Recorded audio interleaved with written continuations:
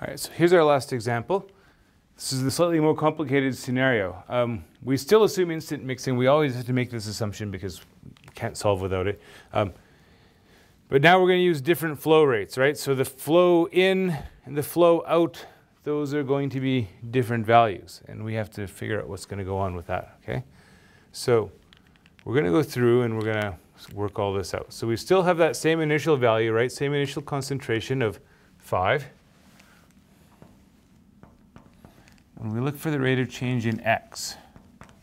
So we still have solution flowing in at a rate of 3 grams per liter in the solution, which is coming in at a rate of 2 liters per minute, okay? And for the rate out, well, here's where we have to be a little bit more careful, right? Because now we say, well, what is actually the volume? The volume as a function of time, right? What is volume as a function of time? Well, we start with 5 liters, and, well, we can kind of work it out. It's just this, 5 plus t. Why? Because every minute that goes by, right, there's 2 liters coming in, there's 1 liter going out, right? So after 1 minute, you've added 2 liters and you've removed 1, so there's an extra liter. After 2 minutes, you've added 4 liters, you removed 2, there's 2 extra liters, so on. So we get something that looks like that, right? So the concentration is going to be, well, x grams divided by 5 plus t liters, right? And we got to multiply by the rate, which is 1 liter per minute. Okay?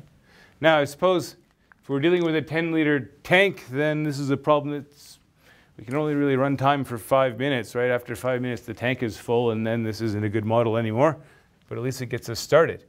Okay? So what we get, if we ignore the units and we simplify dx dt is going to be 6 minus x over 5 plus t. Or in other words, dx dt is 1 over 5 plus tx, plus, and that's going to equal to 6. So far, so good. This is linear, right? This is a linear equation. We got to get our integrating factor. What's the integrating factor? Mu of t. It's e to the integral of 1 over 5 plus t dt. Okay, so that's e to the log of 5 plus t. Okay, so that is simply 5 plus t. All right, so that suggests that we should rewrite our equation as 5 plus t times dx dt plus x is equal to 6 times 5 plus t, right? Because on this side, this becomes d dt of 5 plus t times x, and that's going to be equal to 30 plus 6t. All right, so now we integrate. 5 plus t times x is equal to 30t plus 3t squared, okay,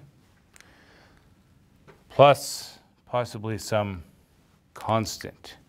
Now we can determine that constant at any point. This is maybe a convenient time to do it. We know that x of 0 is still 5, right? So x naught is equal to 5 tells me that 5 times x of 0, so 5 times 5, should be equal to, well, c, right? Because t goes to 0. So that's 25. So putting that in, I get x of t equal to, let's see what we have. We have 30t plus 3t squared plus 25 divided by 5 plus t. Okay, very different looking solution than the one that we had before, right? But we get there. And of course, this is only going to be valid for t between 0 and 5, because once we get to t is equal to 5, we overflow the tank and we have to stop.